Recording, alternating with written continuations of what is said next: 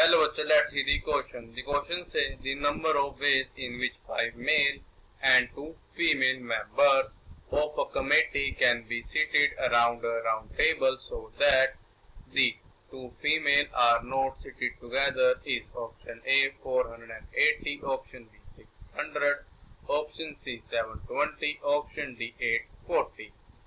तो हमारे कनम कितने नंबर ऑफ वे से 5 मेल और 2 फीमेल क्या करते हैं कमेटी के सीट कर सकते हैं राउंड टेबल पे। हमारे पास कंडीशन ये है कि 2 फीमेल जो है वो एक साथ नहीं बैठेंगी। Firstly I will tell you की कॉन्सेप्ट, और की कॉन्सेप्ट आपकी हेल्प करेगा इस क्वेश्चन को सोल्व करने। तो हमारे पास फर्स्ट की कॉन्सेप्ट ये है कि हमको पता है कि are items arrange among them in our factorial ways. Now the second key concept is are items out of an items can be selected can be selected in NCR ways. अब हम करेंगे इसकी कॉन्सेप्ट की help से अपने question को solve करेंगे। हमारे पास 5 मेल हैं एंड 2 फीमेल हैं। इनको हमने अरेंज करना है एक राउंड टेबल पे। कंडीशन ये है कि 2 फीमेल इकट्ठे नहीं बैठेंगी। ये है हमारे पास राउंड टेबल। जब भी होते राउंड टेबल की बात है करना कोई चीज को फिक्स करना पड़ता है, तो हम यहाँ मानते हैं हमारे पास कोई मेल होगा M1। अब रिमेनिंग 4 मेल्स को हम यहाँ पे अरेंज कर सकते हैं 4 फैक्टोरियल वेज से। तब यहाँ पे अब की number of ways is equal to 4। हमारे पास मान लो एक मेल यहाँ पे है, हमारे पास एक मेल है यहाँ पे, हमारे पास एक नजर मेल है यहाँ पे, और हमारे पास 5th वाला मेल है यहाँ पे।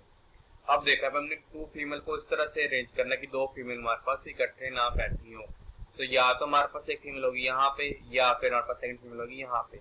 हमारे पास इनमें से एक फीमेल यहाँ पे भी हो सकती है, एक फीमेल यहाँ पे भी हो सकती है, हमारे पास एक फीमेल यहाँ पे भी हो सकती है। तो हमारे पास आ गया 1 2 3 4 एंड 5।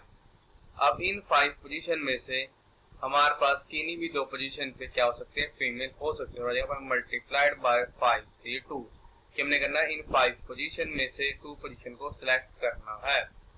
फिर आ जाएगा मल्टीप्लाइड बाय, अब इन दोनों फीमेल को आपस में अरेंज कर सकते हैं हम 2 फैक्टोरियल वेज से। तो ये हमारा इक्वल हो जाएगा कि 4 फैक्टोरियल दिस इज मल्टीप्लाई पे है 5C2 मीन्स हो जाएगा 5 फैक्टोरियल हो जाएगा 5 multiplied by 4 multiplied by 3 factorial and this is the what is that 2 factorial। फिर अब आ जाएगा 5 minus 2 का फैक्टोरियल बनेगा 3 मल्टीप्लाई हो जाएगा 2 फैक्टोरियल। अब 2 फैक्टोरियल से हमारा 2 फैक्टोरियल कैंसिल, 3 फैक्टोरियल से हमारा 3 फैक्टोरियल कैंसिल। तो ये हमारा पे इक्वल हो जाएगा। अब दिस इज इक्वल हो जाएगा 4 फैक्टोरियल हो जाएगा 4 multiply 3 multiply 2 multiplied by 1 and this is multiplied by 5 multiply 4 means 20। तो हमारा इक्वल हो जाएगा दिस इज इक्वल हो जाएगा 4 multiply 3 means 12 12 multiply 2 24 24 multiply 1 24 24 multiply 20 हो जाएगा 480। इसका मतलब ये है कि जो हमारा ऑप्शन ए है ये करेक्ट ऑप्शन है। So the final answer is option A is our correct option. I hope you understood it well. All the best, thank you.